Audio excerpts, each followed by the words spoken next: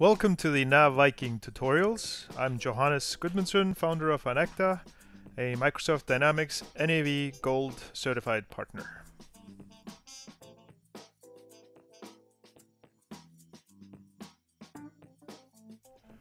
Hello and welcome to the Coffee Mug tutorials. We're going to keep going on Business Central. Yay! As you can see, we are logged in here in Business Central. For those who are new to Business Central is pretty much NAV. It's in the cloud, so it has all the same features, functionalities, just looks a lot better, and it has a lot of new features that are really cool. So I'm here in the item list.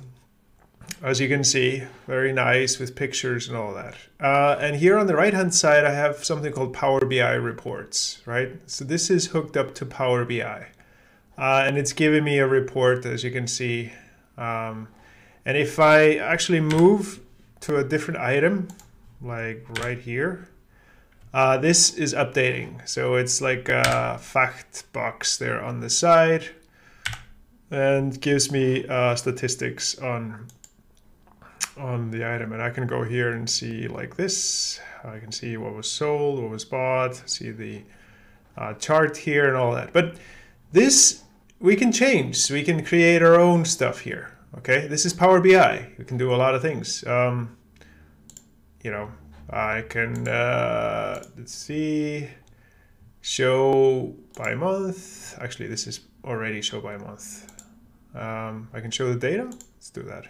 There's the data, etc. But it's a little app or Power BI window that's being shown here. So my point is not to just make a big highlight out of this. Obviously, this is really cool, but let's figure out how to actually set this up. Because when you log into Business Central, this doesn't come up. I'll show you what comes up. I go into customers, for example, customer list, which also has a Power BI fact box. And you see here, there are no enabled reports. Choose to select reports to see a list of reports you can display.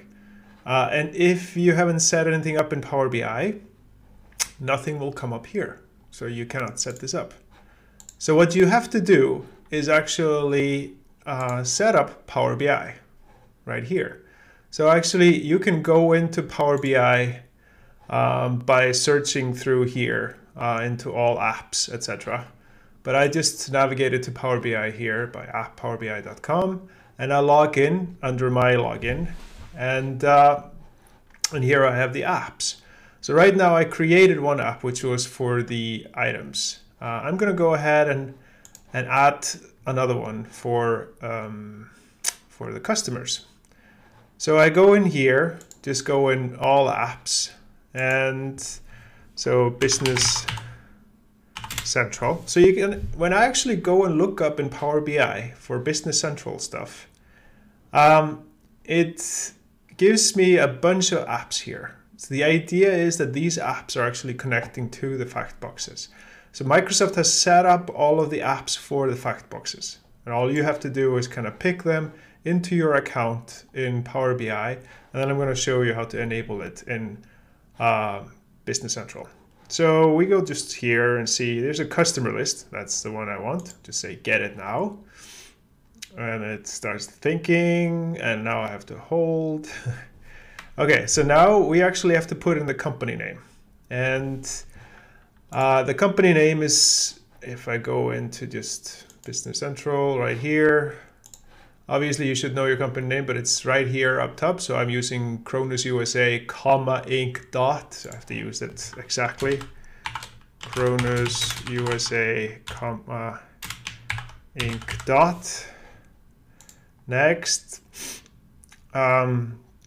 And it identifies me because I'm already logged into Business Central. My login actually works for that. So it's working always on my login. So now it's installing the app. It's saying it could take a little while. I don't think it's going to take that long. But in any case, if you're not familiar with Power BI, this is the Power BI Workspace in the cloud, where you can actually install apps. And you can create your own workspace, and actually might get a little bit more into that. All right, so let's see what happened. So right now we have this, which is for the items. but I want to get the next one. There we go. I just refreshed. That's the item list, and that's the customer list. So right now I have this customer list thing, and it's already connecting to the data that's in Business Central. See, this is customer list. Okay, that's great. All right, so now I'm going to go ahead and connect it to Business Central. We go back here. Let's go to customers. And you might think, wait, this is a lot of work just to connect Power BI to it. It should just connect automatically. But the thing is that Power BI, you can do so much with it. This is just the tip of the iceberg. What I'm doing right now, I'm just plugging in some fact box on the side. You can create your own reports, interactive business intelligence dashboards. And that is the whole power of it. So let me just go ahead and do here. I'm in the customer list by what I just did. And now this actually comes up. I have this report customer list. So if I say OK, did I not enable it? Enabled. OK. I might need to refresh or come back to it. Let's see.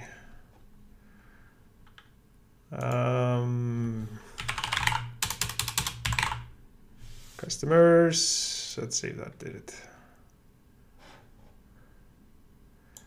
Ooh, it's being a little bit tricky. Let's see.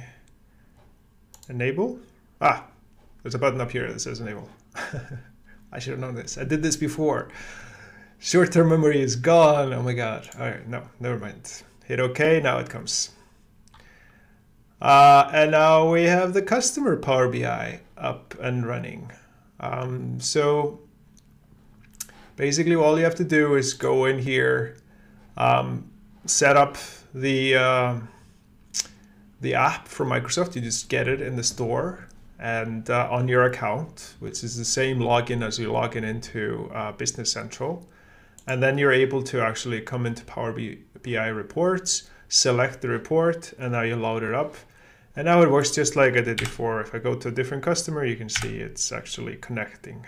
School of Very Fine Art is Alpine Ski House, all good. So that's Power BI connecting to Business Central. Again, super cool, so easy, so nice. We're in the cloud, everything connects together, everything is fantastic. So I hope you enjoy this. If you did, thumbs up. If you haven't subscribed, subscribe. Until next time.